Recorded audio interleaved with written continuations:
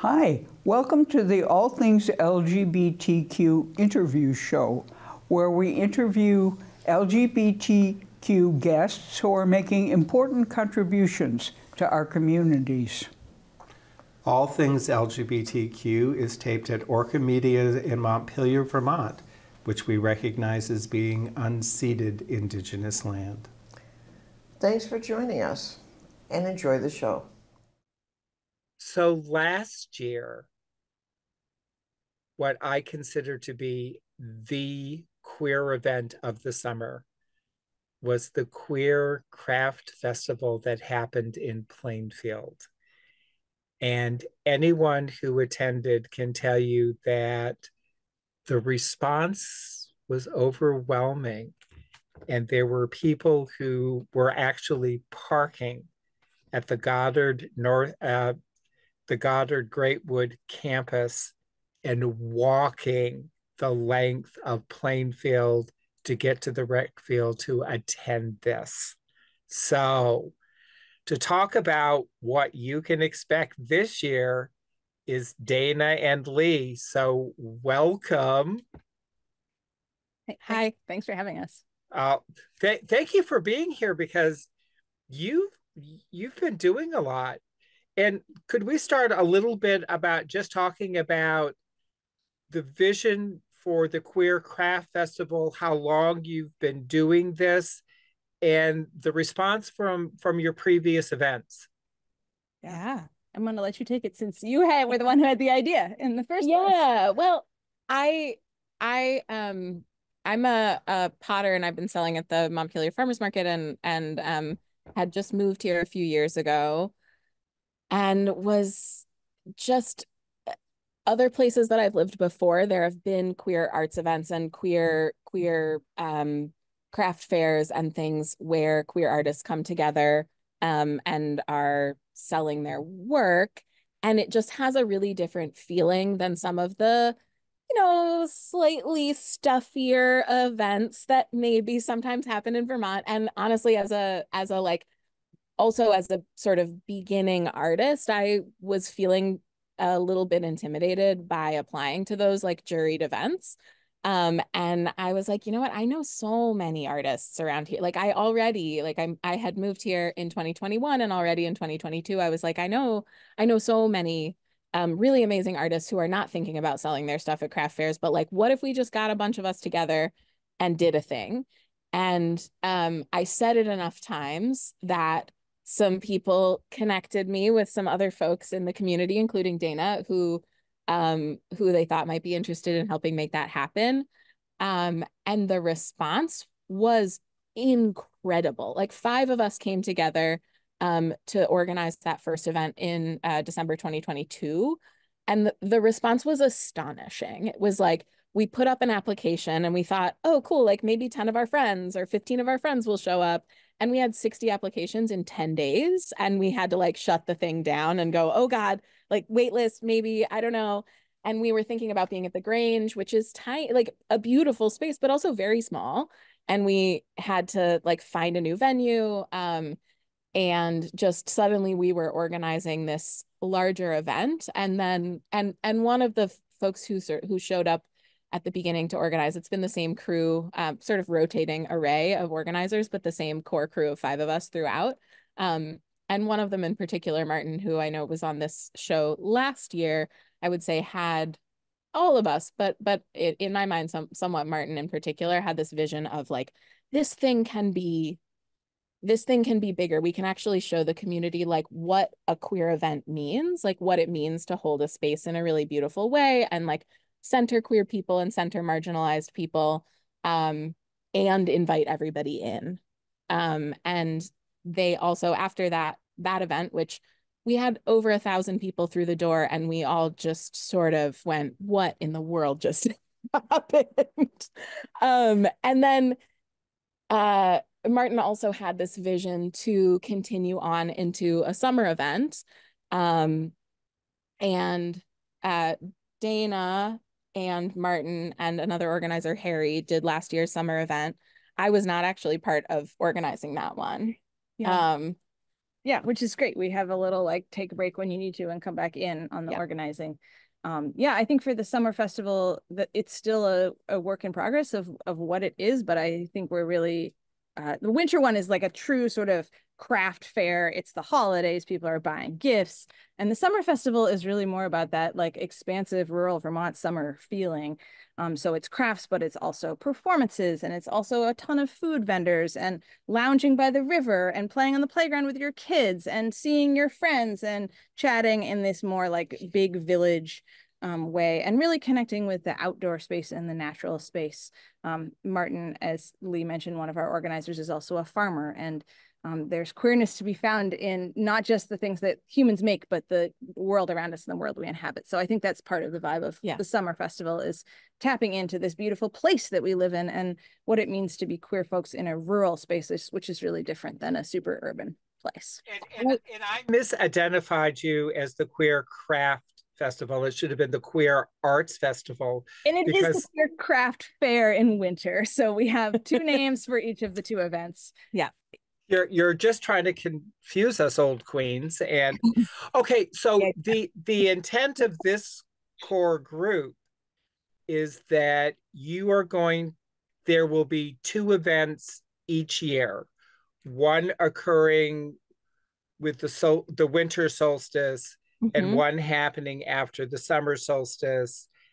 And depending upon the season and everything happening around it, that will dictate the breadth of the festival, or sort of how focused it becomes. Yeah. Yeah. And I think also we are 5 people who have various experiences organizing things and events, but this is all of our first go round organizing a craft fair or an arts festival.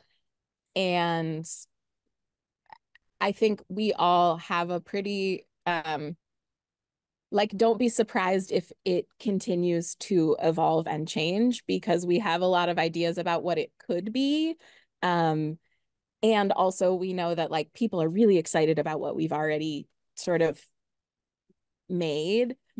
So we're in this process of like, what else can we do? What else can we bring in? What other like magic can we bring? And I think a lot of it is also driven by what do community members want to bring to it. Like we want this to be the community's event and the community's festival, and we are facilitating that and guiding it and making sure it's inclusive and accessible and all of that. But I have a friend who's like, what if we had queer friend speed dating? What if we had a meetup for fiber artists? What if could I come and sing? Could I come and perform this? So like, yes, I want to say yes to all those people in as much as we are able to facilitate and support that. So the festival is also driven by what do people want to bring to it? Yep.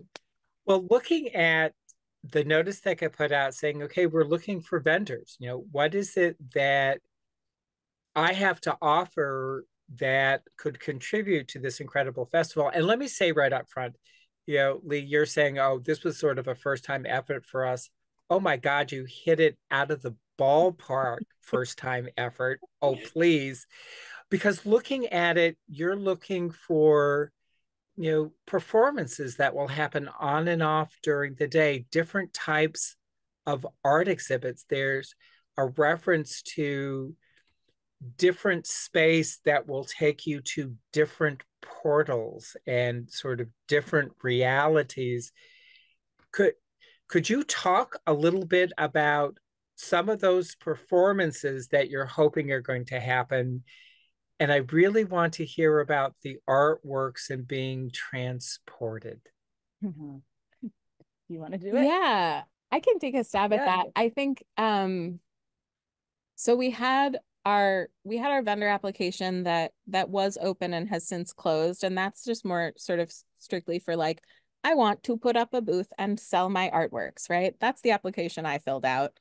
And that has already happened. And the second thing that you're talking about is this like invitation that we tried to put out to say, what else can people bring to us? What else is out there that we can have happen at the festival? And I'm getting a little bit lost in my train of thought. So Dana, will you pick up for a second? Yeah, I think totally. I love that you latched onto the portals word. I think that's something that we've been talking about for a while since winter. Winter is sort of the like dreaming time for summer, right? And Lee and I actually both took a little break in the winter. So the folks who really were dreaming the portal are not the ones you get to talk to today. That's okay. We get to carry forward each other's vision. But I think part of what we're trying to do with all of our events is a little bit imagine the queer future that we want to live in. And you know, there's a lot of events of queer folks gathering that's about protesting all of the bad things that are happening right now. And we are more about like, what if we focused on the joy, and what if we focused on the great things about being queer, and what do we want to have happen in the future world that we're dreaming into? And the future world may not be perfect. It may be collapse of civilization. It may be the end of capitalism. It may be a lot of really hard things, but we think that queer folks are sort of uniquely situated to be able to dream a little into the world that we want to see. So we, I think, took that idea of like, what would happen if entering this festival was just stepping through a portal into the joyful queer future? Like, what would that look like? And so that's sort of the prompt that we're asking artists to engage with who want to work on some installation pieces to be throughout the festival. And part of this is we like feel really good about how we support folks who make handicrafts, who can sell things. Great. We love that. We've given them a space. And there are a lot of creative people in our community who are like, I don't make stuff to sell. I make other kinds of things. And this is a way to really showcase those people and their talents too. And we've gotten some cool applications so far for like installation art. And I can't even tell you what it's going to be, but it's going to be super neat. I'm really excited to sort of see it come to fruition and come through into the world. And I think you'll just have to come to the festival and see what shows up. And I say that 100% not because I'm trying to because we're trying to sort of keep anything mysterious and a secret, but because it is entirely mysterious to all of us at this point, what people will show up with. And I think it's going to be really beautiful.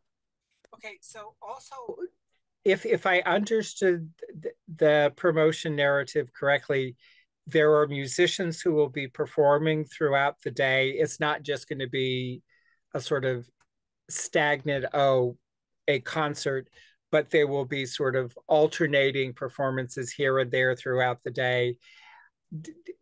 Is that also going to include some dance pieces, maybe a little bit of theater, like Between the Willows that's forming in Essex Junction? Oh, I don't know about that. And after the interview, we'll talk. Great. Okay. Yeah. So last year we had a performance stage on one side of the festival, and that was sort of going on throughout the day. And one thing that we're trying this year, in the interest of both allowing people who are vending to sort of participate more in the art, and sort of having this like having a communal moment in the festival that's not commerce focused, is we are actually going to have a performance hour in the center of the festival where vending will not be happening. And there will be a dance performance, which the people at some of the folks from Rivers Way Dance Studio are dreaming up. We have a lot of, I don't know exactly how it's going to come together, but I think it's going to be really exciting and pretty beautiful way to sort of like bring us all into the space together. And then we also are hoping for some performances throughout the day to sort of activate different parts of the festival and have some, like Dana said, other kinds of arts going on. And hopefully a little more integrated. So you might see a few craft vendors, and you might see some installation art, and then you might walk by a stage where someone's playing the piano, and like rather than performance over here, craft vendors over here, it's more like intermixed village of folks. Well, this is really wonderful. You know, because I can just sort of walk through, you know, the rec field, the open field, and what I'm going to experience is going to vary according to just my walking through the meadow, which is great. Now, if I heard you correctly, and I had one person already ask me, there will be snacks there, right? Yes. You did say that there would be food vendors. There will be food vendors. We are, that is we are trying to make sure that we have enough food vendors that people will have lunch whenever they want it throughout the day, and also people vending snacks. We always have snacks available for vendors and volunteers, but we want everybody attending the festival to be able to, you know, purchase food from one of our really delightful, mostly queer food vendors, and picnic by the river or and that is a thing that we have lacked in past events, or had just a few food vendors and they have sold completely out. Yes. So we really have put more focus this year on making sure we have enough people to feed the people. So yeah, and there are some really, I mean, yeah, there are some really amazing queer, Union Brook Farm, who are a couple of lesbian poultry and pork farmers in Northfield. They're going to be there. Fox Market is going to be there. I don't know who else, but I am excited about a number of them. So if I'm hearing you correctly, and it's probably one of my presumptions to start with, your emphasis in putting this all together was to create a forum for queer vendors and artists and craftspeople and food vendors. So it is reaching out to our communities and bringing all of our communities together so that we can share the gifts that we have. Totally. Absolutely. And we also, like Lee was saying, our first process involved opening an application form, freaking out when we had 50 or 60 people a week later, and closing it. And since then we put more thought into the application. We've modified our process. Yeah, okay. And at this point we are getting almost double the amount of applicants that we have space for, which is more than double, yeah. Which is a bummer for the people who don't get accepted, but shows something about the level of interest. Yeah. And we really, with those people, we like want to do some intentional sorting, and not just either pick the people who are fastest at filling out a form or randomly pick them, or pick the people whose art we particularly think is nice. Which is how many craft fairs do a juried sort of thing. Yeah.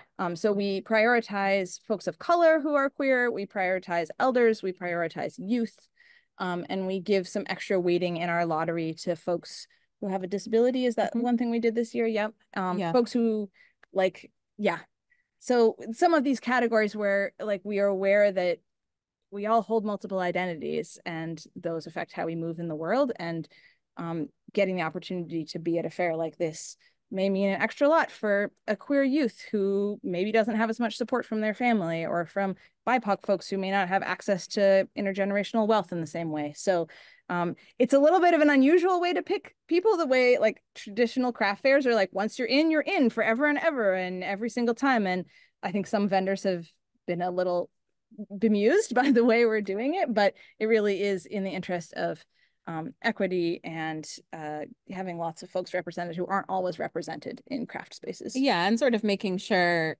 that people from all of the corners of the queer community in Vermont and in Central Vermont and in this region are represented, not just the folks from sort of the center of the queer community who might be, you know, white 30-something queers like me and Dana. I wasn't going to comment on that, but so if I'm a vendor and I don't make it for the summer festival, there's a good chance I might make it for the winter festival. And with that, we've used up our time. Woohoo. I know, isn't it amazing? That's so cool. So I'm looking forward to August 17th, Rec Field in Plainfield. So thank you and good luck. Yeah, thank you. Thank you. Hi, everybody. I'm here with Gillian Espina, who is a Filipino lesbian born and raised in the Bay Area. She's currently attending California State University at Northridge, majoring in deaf studies with a double major in Asian American studies and queer studies. Very impressive. With passion. She aspires to build a bridge between minority communities by addressing intersectionality in the academic and professional field. Welcome, Gillian. Thank you for having me. I just wanted to say it's a double minor. I'm double minoring in those two. Oh, I'm so sorry. You know, you are absolutely right. Thank you. Yeah, because deaf studies major, double minor, of course, thank you. We met and you interviewed me and now I'm interviewing you. So we have a little reciprocity. Yes. I'll tell you my end of it. I subscribe to Sinister Wisdom and they have a Sinister Wisdom snapshot that they, publish bi-weekly. And in it, I saw a call for interviewees of pioneers. And I thought it was through Curve magazine, but apparently not. How did you happen to interview me? What happened on your end? Well, at CSUN, Cal State University of Northridge, I took a queer studies class called LA in Transit, which basically goes over all the different movements that happened within the queer community in specifically California. Because most of the time when we talk about queer history, the East Coast gets a lot of attention and people tend to forget that, it was a movement that happened everywhere. And so a part of that class was kind of like acknowledging the people that have come before you, because I wasn't able to take, a queer studies class without all the progress that happened prior. And so one of the assignments was to interview a gay elder. And so I met you through the June Mazer Lesbian Archives, and that's how we ended up meeting. And if I just may add, there was a wonderful end of semester presentation that the elders were invited to join. And you and your classmates presented sort of gifts honoring the people you interviewed. And it was so impressive and so creative. And your gift to me was very very meaningful and smart and creative. So thank you for that. Thank you. I have to commend your teacher. I think it's a great assignment, sort of bringing everybody out of the classroom and into the communities, which I think is really movement building and smart. Let's talk about the class for a minute. What were your favorite parts of it? What readings or projects did you particularly respond to and why? I definitely love doing the interview because I got to meet you. It was fun, yeah. Yeah, it's nice talking to people and getting personal experiences because I think just talking about it, it gives you a different feel as opposed to reading it on a page. I definitely did appreciate, the reading. One of the books we had to read was Baby, You Are My Religion, written by my professor, Dr. Marie Cartier, and it had a bunch of like short biographies of different people she interviewed, all from different backgrounds and different time periods, but they all identified, within the queer community. And that was very interesting to like hear some like short like stories about the people that lived through, the 50s, the 60s, 70s, and so on. Mm-hmm. I see you identify as a lesbian as opposed to other descriptors like queer. Why lesbian? Would you mind telling us? Of course. The label lesbian didn't feel like me for a long time because I didn't think it was me. I mean, I grew up not knowing any lesbians and there wasn't a lot of lesbian representation, like quite frankly, anywhere. And even if there is, it's very minimal, so it's hard for me to see myself in that. And I guess, not I guess, I know that as I grew older, I had more access to resources like the internet and things like that, meeting people, and just really getting out there. I had the ability to research and see labels that felt like me. And queer never really felt like me, but lesbian did. And it's just knowing, how the important role that they played, like in the feminist movement, and just, what they did in during the AIDS epidemic. Just like things like that. It's really it helped me find like pride in that label. Like not only do I identify with it, but I'm proud to have it. You didn't go through a bisexual moment like many of us did. I did actually because growing up I grew up like Catholic and I was always open to the idea of, like dating someone of the same gender, but I didn't realize that that wasn't just a preference. It's kind of the only, not the only thing, but just like avoidance from men was really more so what my identity was as opposed to liking both. Um, when you came out, did you face any obstacles?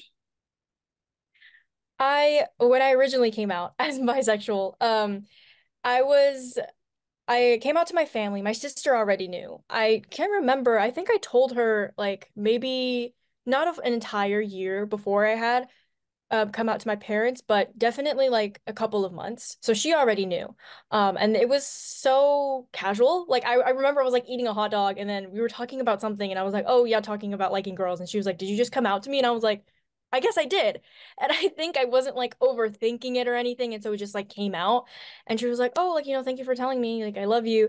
And then I came out to my parents because I was a little bit older and I was like, my sister knows. I feel like they should know. Like it's a part of who I am. And I think it's important. And so I told them, and obviously, they were really accepting. It's really scary because you never know how your parents are going to react. Like I was talking to my mom about it last night, and she was saying like, it's so we were watching a show. I don't know what the who it's under, but we're watching like We're Here, which like focuses on like drag queens visiting different like cities and different states and like introducing drag to people in the queer community and things and allies. And so the topic of coming out was being talked about. My mom was like, "Did you really have no idea that, we were going to be accepting?" Like she's like that like I feel so sad to like know that maybe I could have made you feel a certain way. And I was saying, "No, like I mean, yeah, part of me knew that you were going to accept me, but you never know until it actually happens. Because it's like a terrifying thing. There's all these thoughts going through your head. You're really young." And so, that whole thing. Did you come out as bisexual or lesbian right away? Yeah, when I came out to my parents, I came out as bisexual. And then a couple years later, probably 2 years specifically, then I was like, no, I'm a lesbian. So you have a sister who was older, Yes, that's correct. and she was the first person. What about friends? My friends, actually, I know in middle school, I had gay friends. And I don't know. That's kind of, I think we all kind of just knew, which is really weird. We never like went out and were like, hey, I'm gay. Like, it's just for some reason, like word got around and we just all knew. And then we like found each other and then we just like hung out. And so they knew, I would say, yeah, they knew before my sister because I told my sister around like late middle school, more towards high school. And my middle school friends, we all knew in middle school. So I guess they knew before. Did you have a GSA or anything in your schools, in middle school and high school? No, I think I know we had an LGBTQ plus club in high school. So even though I did attend Catholic schooling in middle school and high school, middle school we didn't have anything there, but high school we had a queer club. And did you go? I did attend it was called the Rose Club, but they always met during lunch, and I had this thing where I didn't want people to like see me eating and like talk, like it just felt like awkward, and so I went like once like to feel it out, and I was like, yeah, this is really awkward, so I didn't go. Oh. Yeah. Um, can we go back to your relationship to Catholicism? As you know, I was raised Catholic too and went to Catholic schools up through the end of high school. Um, I had kind of a vexed relationship, although I hadn't come out yet. But so, how do you? You're still a practicing Catholic, and you're negotiating some of the doctrinal differences, I imagine. Tell us how that works. Well, I would say growing up, it was a huge part of me because Catholicism is a huge part of Filipino culture. And, my parents immigrated from the Philippines and they decided to raise me with English. And so the language is something that I was culturally deprived of. My parents didn't mean to do that. That just happened. Sure. So, besides like the food and like the moral and like cultural values of like the importance of family, religion was a huge part for me. And so really young, I had this whole life path, to go through all the sacraments, get married in a church, marry a man, like all these things I thought, because it was like set up for me already. Sure. It was all there in front of me, laid out. So it's like all I have to do is follow it. It can't be hard. I didn't know. But then I grew up. I realized, like as I got older and I progressively like more gay, like understanding my identity, I was like, oh, okay, so I don't think I can marry a man. I don't think I can get married in church. And I would go to school. There was an assignment at school where like we had to read on different Catholic viewpoints of the queer community. Oh, And that really? was, That's interesting. yes, yes, that was really like hard for me because I always knew that, the Catholic Church isn't the most welcoming when it comes to the queer community. Like there's obviously a whole bunch of different opinions. Like me personally, I practice my faith in a way that's like just me because I don't follow everything that the Catholic Church teaches because like I believe, we're all just people. I don't think it's fair to say it's not a sin to be gay, but if you act on it, it is. Like I don't believe in that. And so reading that was really shocking to me because it's like I never experienced like any form of like bullying or like, like homophobia. I never experienced that, but just reading it really hurt.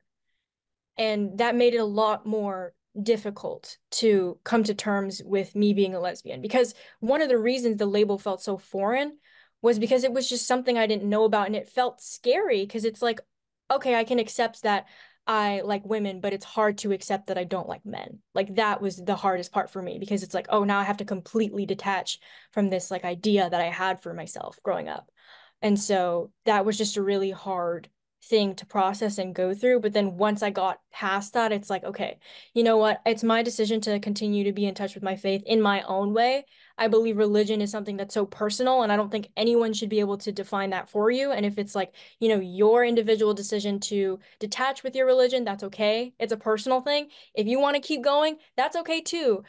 I'm really grateful to have like a supportive family and, have a good support system within my friends as well to know that I can continue like being the same person essentially and following, the same things I've always followed growing up because my parents have always been accepting. And so that's been nice. And there's that Catholic organization called Dignity. Do you know about it? No, I I think, don't think so. yeah, it's a LGBTQ Catholic organization. I tried to go to one of their meetings once and I couldn't. I sort of began to differ in high school because of reproductive rights and Yes. as a woman, so it's a problematic faith, but good for you for working it through. I applaud that. So let's switch to deaf studies. Why did you happen to major in deaf studies? I think it's great. Thank you. I started learning American Sign Language in high school because we had to take a language other than English course. And I thought that, the communication using your hands, I found that very interesting because it's visual and I've always been very like observant. I don't know why. Just growing up, I've been very like eager to like eager with my eyes, if that makes sense. I was kind of like quiet, so it's less like going out there and talking and it's more so like being still and like watching. And because of that, I noticed interpreters in like assemblies and things like that, and they always caught my attention. I was like, wow, that's very interesting. I never really met anyone or like knew people that signed themselves. And so I was like, I have the opportunity to learn American Sign Language in high school. Why not? And so I did. I fell in love with the language. I found out, there's a whole culture that comes with being deaf, all things like that. And I was like, yeah, it'd be really nice to pursue a career where I can use this language. And I decided to major in deaf studies. Are there different kinds? We sort of, when we talked earlier, there were different, there's like Latino ASL, or can you talk a little about the different pursuits you can go after if you're studying ASL? Yes, of course. It's a really common misconception that American Sign Language is like the only form of sign language. American Sign Language is not a universal language. It's used predominantly here in America. So there are a whole bunch of other forms of sign language, depending on, where you are located on the planet. For example, there's Mexican Sign Language in Mexico, there's Filipino Sign Language in the Philippines.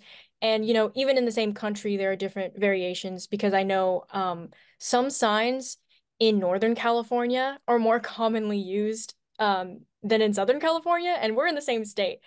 So it's really it's very it can be a bit confusing, but the most like important thing to know if you are interested like in learning or picking up sign language is just to really get out there and kind of see what the people around you are using, see the signs they're using, and you kind of just have to like keep that in the back of your mind so that you can like see and kind of like adjust to what they're using. Yeah. Oh, so it's not like you have to learn whole different languages. Well, I guess it is whole different Yeah. languages depending on where you are.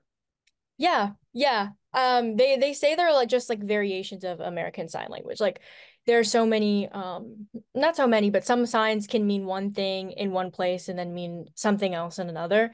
I mean, American Sign Language it's like, it's one language, but there are like, sometimes people would call them like accents, because if you're like in like Texas, the signs they use there would be like a little bit different than the signs they use here. Like it would be known within the country, but one sign, oh, people are like, oh, actually, I use two hands for this or something like that. Yeah. Very interesting. Do you find that daunting or challenging? Actually, yeah, that when you say it like that, it can be, I'd say. But I think people kind of like historically, from what I've learned in class and everything like that, the deaf community just has like had a lot of struggles with like language deprivation, and just not, not knowing how big the community might be too, because if you're all separated, it's really difficult, to come together and things like that. And so they kind of had to, I guess it's a really how do I say this? It's kind of hard to, it's kind of difficult to explain. You really want, communication is very important within the deaf community, and within the sign language language. Communication is key.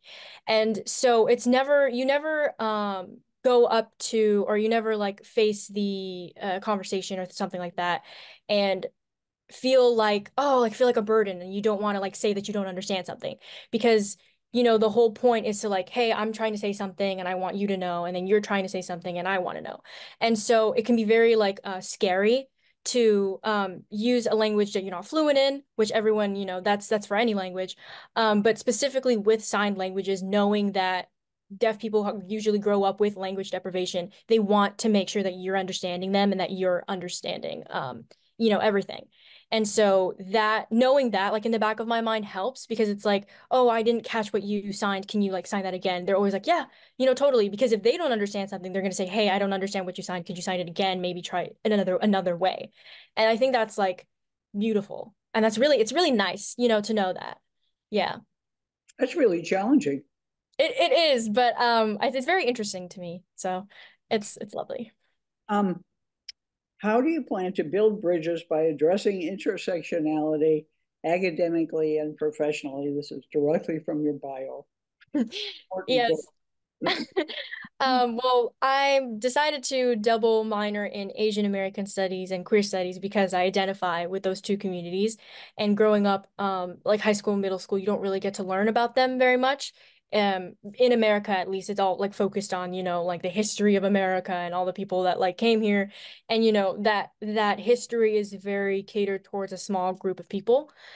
And so I think it's nice for me to learn about my community so that when I do have the opportunity to work with those in the deaf community, I can support them on levels that we relate to. I definitely think, being a lesbian and being a person of color, I can have that form of connection with other deaf individuals that they may not have with other deaf individuals that aren't of the same race and that aren't, within the LGBTQ plus community. And so I think that can really help, because intersectionality is something that is very real. We all carry several labels. You're never just one thing. You kind of deal with different forms of oppression at the same time. It's not something you don't get to choose to be, okay, today I'm going to be a woman, and then you just get treated like a woman. You're all of these things all the time, all at once. And I think, learning about that can really help, because it's like I have my lived experiences, but also knowing the history and like how it's been written into law. It's so important. And I think it can better support the deaf community and, kind of create community by learning about those things. Do you have particular projects that you're interested in besides school and working? Um, Besides trying to get my driver's license, That's a good project. I guess I'm really just trying to hone in on these like last 2 years I have in college, really like take advantage of the classes and things like that. So I haven't been thinking very ahead, which I know stresses some people out. Me, I just try to get it through one day at a time. So that's how it is right now. I remember when I was a senior in college, I went to a tea, and some friends and I were standing there when the professor said, "Well, what are you going to do after college?" And we were like weeks away, and one by one we said, "I don't know, I don't know." Yeah. you know. So there are different approaches, and I think a lot of times maybe you'll disagree with me about that. People are so structured and driven that you miss a lot, but maybe that's just my approach to things. No, But I see that point of view. I see are you that. going to go to graduate? Now I'll just fall into the trap. Are you going to go to graduate school or don't you know? It's early. You're I junior, right? yeah, I'll be a junior in the fall. I don't know. I wouldn't say yes, but I also wouldn't say no. It's more like, I'm open to it. We'll see if that's where it goes, kind of thing. That makes perfect sense. I took time between my degrees, and yeah, I found it very useful. You appreciate it more, and you do fall out of practice. You can snap back into it pretty Yeah. easily. So, Gillian, what final words would you like to leave our audience with? I love the saying queer joy is resistance. I think that is beautiful. I think Of what? queer joy is resistance. Yes, yes, yes. Yes, yes, yes. I'm actually a part of this club at my school, Queer Students of Color, and our like president said that quote, and I'm like, I've heard it before, but just hearing you say it now, it's just so amazing. I wholeheartedly believe in it. It's so genuine. Like just knowing that our community has come this far is amazing, but of course, there's still so much progress that needs to be made. I think it's great that we acknowledge the people that have come before us, all the things that you have done, the movements and everything like that. It's awesome, but we gotta keep going, keep working towards that, just having pride in my label and seeing what I can do for my local community, I think will definitely help, the future and things like that. Well, I'm reading a lot about Sarah Schulman, one of my idols, and she has a line. Everybody keeps telling us how much progress we've made, but that doesn't mean it's over. That doesn't mean we still don't have work to do. So it sounds like you're ready for La Lucha. I don't know, and that you bring a lot of enthusiasm and creativity and gifts to the work. So, Gillian, thank you, and best of luck in the future. And thank you for joining us. Thank you. Thank you for joining us. And until next time, remember, resist.